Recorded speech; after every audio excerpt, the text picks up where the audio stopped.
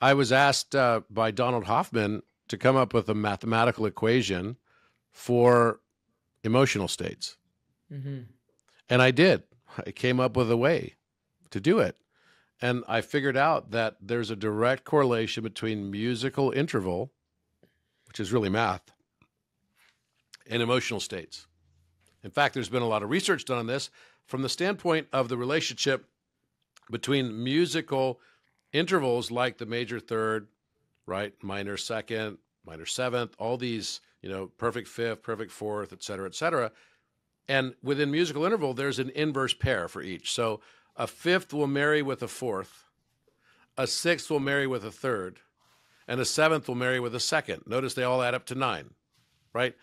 An eighth, an octave, marries with unison. So they all add up to 9. And then within that, except for the fourth and the fifth that have diminished and augmented, and then perfect and perfect, all the other ones have polarity shifts, like major and minor, right? So you're getting a little bit of a music theory lesson here. And what I found was that the major third is exactly what everybody wants to listen to when they are thinking about romantic love.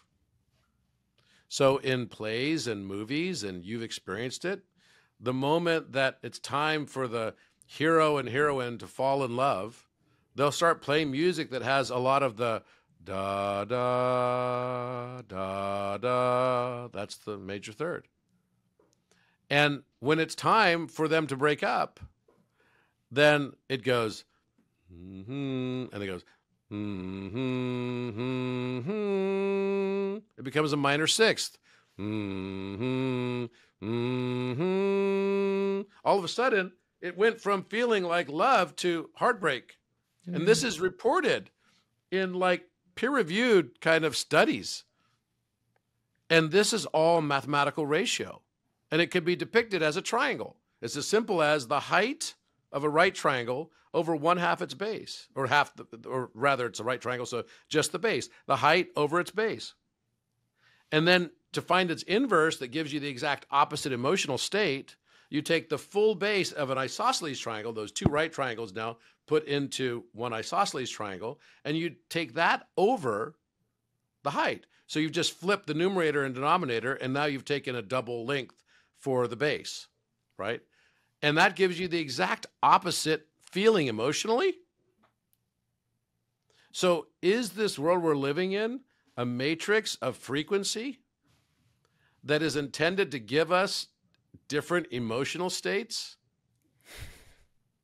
It's almost like, you're a chef and you're putting together all these different foods and everything, and they're actually there to give us this cacophony or symphony of emotional experience. And the way we're experiencing it is for light, it's with our eyes. And for sound, it's with our ears, but it's still the same thing. And for taste, it's with our tongues. And with touch, but they're all just frequency. So we have these senses to be able to derive perceptions that then derive emotional states based on our interpolation of those things, which really cannot be separated from our own conditioning biases, traumas, experiences. One person could experience the exact same thing. It was funny because someone was saying to me, one of the guys in my math team was like, "Oh, wow, you got this thing that's so cool." He goes, "I heard that Apple's going to come out with a new version of this, that people will be able to play the games together and they'll experience the exact same circumstance, but have entirely different experiences with it." I'm like, I think that's called the game of Earth. Somebody at Apple is really playing the God role very well. That's right. So when we now can understand that there's a means for us to derive, different emotional states, then you start realizing it's like a ride at Disneyland. And the whole point is for us to just enjoy the ride because the maker wants to entertain us. And entertain themselves. Just sit back and enjoy the freaking ride already.